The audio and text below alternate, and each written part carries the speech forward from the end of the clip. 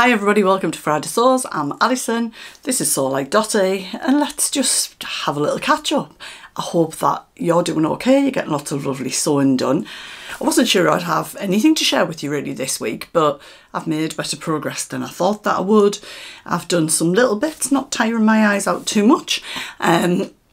So yeah, I've got a couple of things to show you, a couple of patterns that I've got, and some fabric and some bits. So hang around, if you want to grab a drink, grab one now.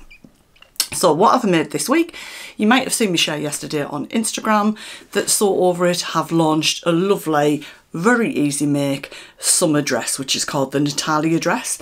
So if you want to look for different versions of it, you would just look for hashtag SOI Natalia dress, and you'll see the pattern insiders, of which I'm one, have shared their makes. So I shared with you like a purple daisy crinkle fabric that I was going to make this out of. I couldn't tell you what pattern it was going to be. When I do Sew Over It patterns, usually I'm in a size 16, but for some reason when I did my measurements I thought, oh, I think I'd better do an 18 in this. Anyway, it was I just twirled the bodice part of it and it was absolutely huge. And then I had some left, so I was kind of recutting the bodice part, and anyway, 3 fabrics, 2 cataracts later, and I've made it but in a completely different fabric, and I'm really pleased with it.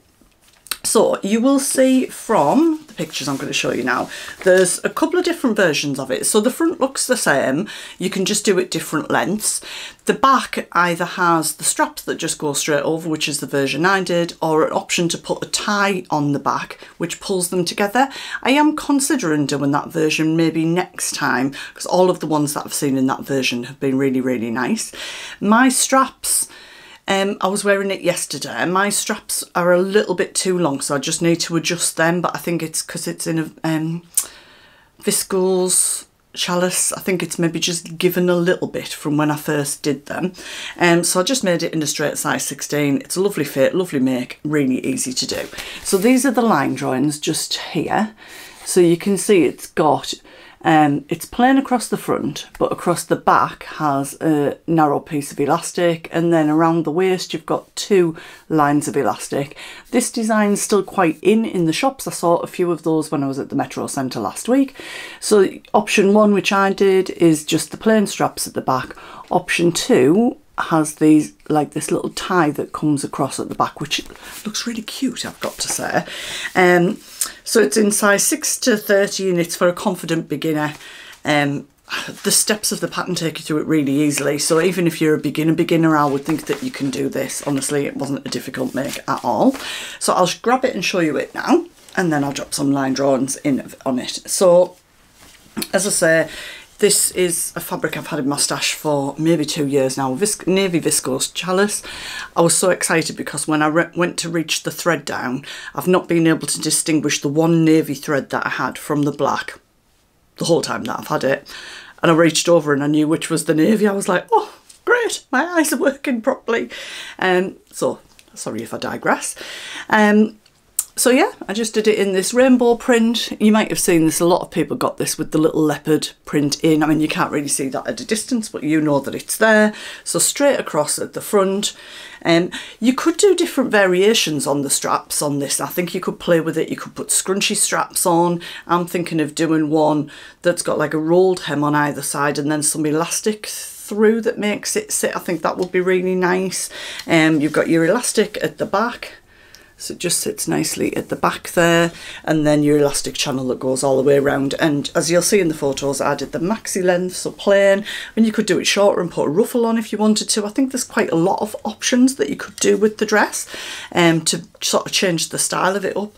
I even think if you wanted to, you could cut some rectangles out and probably attach some puffy sleeves to it as well. So there you go, that is the Natalia dress, and check it out on Instagram. It was just launched by Sew Over It yesterday. So yeah, I look forward to seeing lots of your Natalia dresses popping up, because the weather has got better in the UK, so lots of us will be wanting simple summer style dresses or summer clothes. So what am I wearing today? That my 2 items on the top are ready to wear. This is a a double gauze shirt, which I actually got at Natalia in the UK. I don't buy much ready to wear. I think I got the little vest at Primark. There are some things that I just, with vest tops, I just think, oh, I can't be bothered to make it. I know that I could, but, you know, let's just get it. Yeah, anyway. So that's where that is, just a simple vest top. And I've got it paired with, today, I don't know if you'll be able to see, these pants that I made a little while ago, which are the Saguaro Pants. This shirt, I saw it before I made my sew over it in Zadie blouses. I bought all the fabric on holiday, and when I went into Matalan, it is exactly the same as this blouse. It's exactly the same length, perfect beach cover up. And I am going to make this, I've got some bright pink, like cerise pink. I am going to make another one of these, so I've got it in green. But I just picked this up the other day because at the minute I am limited with how long I can sew before my eyes feel a bit iffy. I know that'll get better. I have to be patient. But yeah, so that's ready to wear, paired with some me-made trousers, which is absolutely fine, isn't it? So the second thing that I've made this week is the Friday Pattern Company Saguaro Pants, which are these ones just here. Obviously it's the pants, not the top. I didn't make these last year. These sort of took over from the Tilly and the Buttons Sapphire trousers, which are the ones I'm wearing today. 2 years ago, when this pattern came out, I went crazy for it and made quite a lot. And then last year, I think I was just living in dresses all the time. I didn't really make any trousers. Just to show you the line drawings, they have got like a sloping pocket here. Now, I prefer to do them without the pocket, mainly because my weight fluctuates, and if I want to run them in, it's very easy if there's no pocket in, just to kind of undo the waistband a little bit, run the side seam up, redo the waistband, dead easy, bish bosh done. I'm not a pocket fan either, and I know some of you aren't, some of you are and are very passionate about it, but that's a debate for another day. So all I do with the pattern piece is pretend this is the top of the front, and it would have a slope here for the pocket, and then the leg starts here. So rather than cut the pattern on the slope, I just stick a piece of paper on so the side piece goes straight up to the waistband. Easy peasy. The waist is quite a thick elastic waist, so I better show you them, hadn't I? I have got pictures, I will drop them in. I tried them on, I just got these finished. I made them at Sawtoon yesterday. I basically got them completed. I just had the elastic threaded through, so I just needed to check where I wanted it to sit and hem them up. Before I went to Sawtoon yesterday, there was a baby lock event at the Singer Sewing Shop in Whitley Bay, which is about 15-20 minutes drive for me. As you know, I love baby lock machines, but I wanted to pop along because I recently got the accessory feet gifted from a cover stitch machine, and the accessory feet, like a smaller box of feet, well, I mean the feet are smaller, that's what I mean by that, for my overlocker, which I have used on my overlocker in the past, so I'm familiar with those. But with the cover stitch ones, I think I've said to you before, I was like, what are these? So Katie was there. She was absolutely brilliant. She spent I could have spent as much time as I wanted with her. We went through all the feet that were in the box, so I now know how to use all of those feet. So I used a foot called a downturn fella today, and I did the hems on that. So I'll take the sound off it and just put in a couple of seconds, you'll see it. So what it does is it automatically turns the hem under. So I'm sewing it like this on the top, this is your stitch and this is your reverse cover stitch on the back. It automatically turns it under, I think at 5/8 of an inch for the size that I've got. So your cover stitches there. These were overlocked before because I wasn't sure if I was just going to turn them up. I wasn't sure if I would need to chop some off the length. So I tried doing one leg on the flat and then one leg in the round. She showed me both ways yesterday and actually managed in the round much better than I thought. I would have preferred that. So I am going to do more on those. I know that some of you were asking about that, and I will be doing more, but I need a bit more practice. But I now know how to use, there's a double fold hem, there's a bias binding foot, which I already had another one of those. There's a pin tuck foot, which I thought, no, I won't use that. I love that. I can't wait to put pin tucks in everything.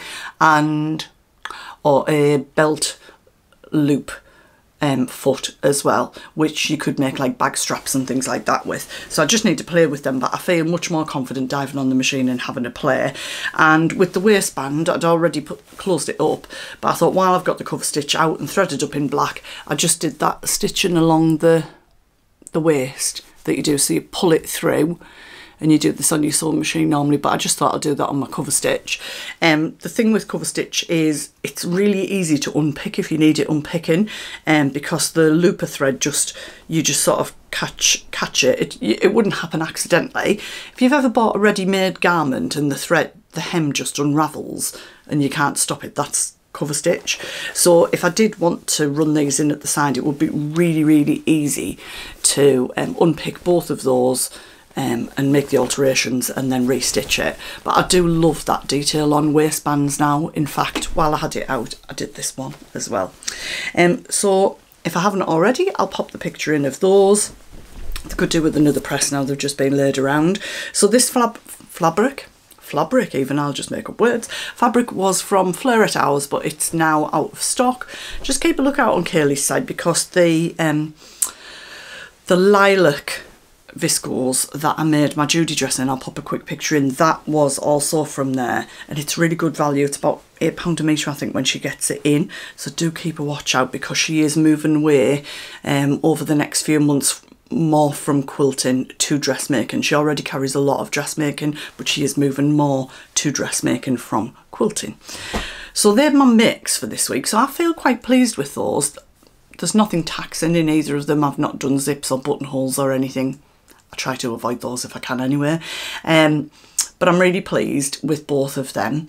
And Carl's done a bit of 3D printing of baby lock waist trim bins for a couple of my sewing buddies locally. And Granny Linda Sewing was, or Sews, I always get it wrong, was one of those. And we don't expect any thank yous. It costs like pennies to do them, but we're not taking orders. And she brought me this pattern as a thank you yesterday from her stash, I think. It's a brand I've not seen before. It's called Cinnamon Daisy. I do like the A4 book that comes with it. So it's got this V front here, which I do like. Different sleeves that you can do. It's a little bit more of a scooped back, so a little bit different for me. And it's got some little bows here. Not sure if I'm a bows person, I've got to be honest. But I also really like this because a while ago I was going to recreate one of the Laura Ashley dresses that I used to wear in the late 80s. And the waist was like this, so I was thinking actually I don't know when I am going to make the dress, but I could, once I'm happy with it, I could hack a V into the front of it and put a button placket on, and that would look exactly like that dress did. So it's a win-win. So thank you, Linda. I've had a quick look at the instructions. Looks fairly easy to do, and my size range and everything, so happy days, but I don't know when. My next thing I really would like to do, hopefully this week, is get to grips with my projector. Maybe do something simple, but that we've got a lot on next week, so that could be the week after. I don't know. I need to have a play. So what else have I got? I've made 3 purchases and something from my stash. So one of my purchases, right, this is from Liberty. I feel like I'm justifying myself. I'm a little bit obsessed with Liberty. I love Liberty prints. I love all the ditzy prints, all the classic ones. I know it's not for everybody. And my sunglasses, which were very focal prescription ones, were Liberty sunglasses, so they had the print on the inside. And I have checked out if I can get those lenses taken out and replaced with just like a normal lens, with like a sunglasses coating on, and I can. I checked it out, I can get it done for about 30 quid. So I am thinking about getting that done. However, I have bought myself a few pairs of sunglasses because I've not been able to do that for such a long time, and I want to have like a set in Carl's car, my car, some kicking around in the house. I'm really kind of building up to the justification here, and I don't know why. Anyway, I was browsing like you do on the Liberty sale, and I do the Liberty Beauty Drop, where you get once a quarter a box of beauty goodies. So it used to be £20 a month, and all of that went into your account like a credit to spend on Liberty Beauty if you're in store. But if you're online, you can spend it on anything. I know, I mean, you're not supposed to, I have asked them, but I'm not going to stop anybody. So obviously, normally I would look at spend it on fabric. I am kind of saving it up towards their beauty advent calendar this year as well. But I knew they had a sale on, so I started browsing sunglasses. So when these came yesterday, I was like, oh, I was so excited. So if you don't like Liberty, bear with me because I'm going to come to something else. But I got really excited about the case. How sad am I? How beautiful is this? And then the sunglasses. Ta-da! Look at those. They're very me. I sent a little video to my daughter in France. She went, they are so you, mum. And then, are you ready? Because inside they have Liberty print. Obviously, only you can see that, but I don't care. And hello, sunshine. How nice are they? So I used my Liberty points. They didn't cost me anything. I think they were £110 and they were 50, but they cost me nothing. So I was so happy with them. I ordered them in black today and they were only 35. And they're lined. So yeah, I won't show you both pairs when they come. I just thought I'd share that little moment with you. I want to make like a handbag. What's that? Like a handbag, tote bag, if you see what I mean. So not a shopping type tote bag. And I was looking around. I know that I could draft it, but at the minute, I don't know. I think since I've had my eyes done, my brain and my ears aren't quite working in the same way. So I picked up this McCall's pattern for £5 from Hobbycraft, I think I got it, which has got 3 different sizes that slightly slope in, because I want to do a recreate the look. Now this month, June, is So Recreate the Look, run by Jen Legg on Instagram. Now I might get this made next week, I don't know, but I'll drop in what I want to create. Here's a picture. So it's a Kurt Geiger handbag tote bag, which retails for about £135, which I have got some really nice like designer leather bags up to a certain price I would go and not over. I did go into the store in the Metro Centre to see if I could actually see it, but they don't have them. They've got a different fabric, but not this one. And it's the print of it. It just reminds me of, surprise, surprise, Liberty print. So I thought, well, I can make one of those. So I've been ordering the bits and bobs, the webbing, the bosal, all the little different bits and bobs. And that one is straight up at the sides. This one's slightly sloped. This one's got longer handles, but I'm going to shorten the handles and then I'll put a strap across the top. And I don't think this zips up, but I've done a bag recently where you can kind of put that panel in, so I'm okay with doing that. So I'm going to have a go with this pattern. Now I have got this fabric from my stash, which I got in the Christmas sale, not this year, the year before, for about £7 a metre from Liberty. So it's their like Wiltshire Berry, whatever it's called in crafting, in pale blue. So I fancy doing it in pale blue as a bit of a toile. I think I've got 2 metres of this, and I'll probably just self-line it in this as well. And I don't know which size yet. I need to kind of see the measurements. So I'm looking at it thinking the smaller one. Sorry, I was looking over there. It's not really very interesting for you, is it, when I'm looking over there? So I'm thinking the smaller one, but it depends how small that comes up. So it might be small and medium, I would say. I'm thinking of doing that. I'm not even going to attempt to read that small print. And I've got to, it's so long since I made one of the big 4 patterns, but it's a bag. I'm not even, how difficult can it be? I might regret those words. So I'm going to sort of try it in this, see how I find it.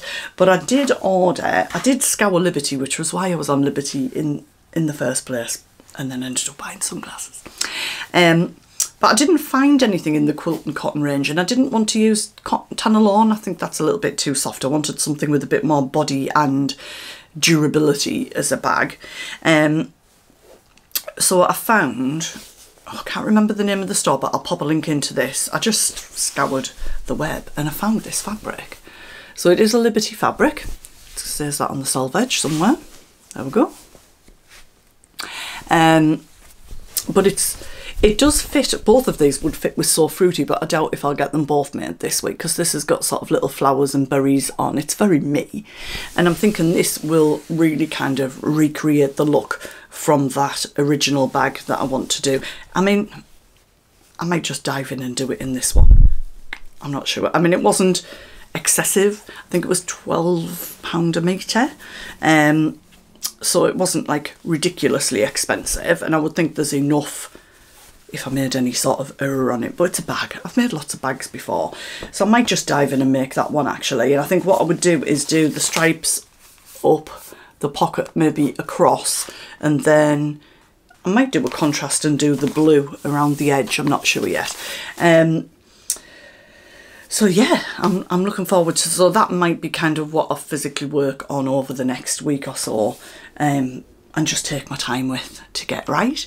And I think that's it. I don't think there's anything new or different at all that I've got. I think that might be it. So I hope you've had a lovely week of sewing. I hope I've not rabbited on for too long. And yeah, let me know what you're up to as always, because I love to chat to you in the comments. So drop some comments below. I don't say this very often, but if you can give us a little thumbs up, that would be lovely. And if you're not already a subscriber, please would you subscribe to our channel, because we're so close to 4,000 subscribers. It would be so lovely to hit that really, really soon. And I don't really ask about it very often because I just love doing this and chatting to you guys. But yeah, that would be quite exciting, wouldn't it? So take care. Bye for now. Happy sewing, and I will catch up with you next week.